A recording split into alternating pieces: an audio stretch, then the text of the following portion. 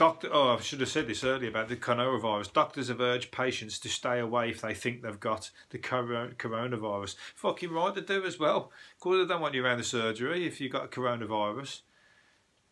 They should be saying, if you've got the coronavirus, you stay indoors and fucking call the police or tell us, well, we're going to send the police around, should I say.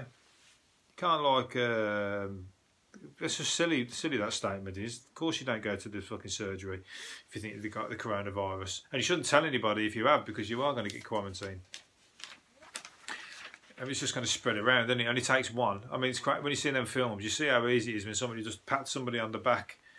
You know what I mean? I wouldn't want to be on the tube. If I was on the tube, I'd want to be...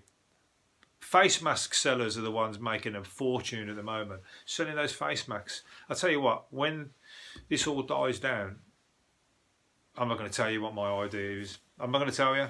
I'm going to be a millionaire off that. Anyway, let's move on to... but yeah, so seriously, if you've got any kind of symptoms, stay in and drink the whiskey like we spoke about earlier on.